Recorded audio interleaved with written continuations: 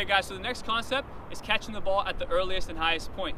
So when that ball is being served in, you have the earliest and highest point. You want to try and catch that ball up here, and you want to try and leave the ball as high as you possibly can, because if you have a defender or a forward that are running in and you catch the ball and you bring it down, you can easily hit their head and a collision, and the ball can drop for a rebound. And again, you're leaving it up to the referee to decide if that's an infraction or if it's a foul.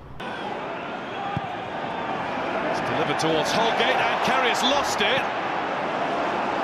No, the referee's not giving a free kick to the Liverpool keeper. So when you catch the ball, catch it at its earliest and highest point and keep it up there until the area is clear. Then you can bring it in for security to make sure there's no rebounds. Notice as Ederson comes out for these balls, he catches the ball at the earliest and highest point and leaves the ball up there away from anybody's head and the traffic that's coming in. Developing this technique is essential when trying to develop good habits with crossing.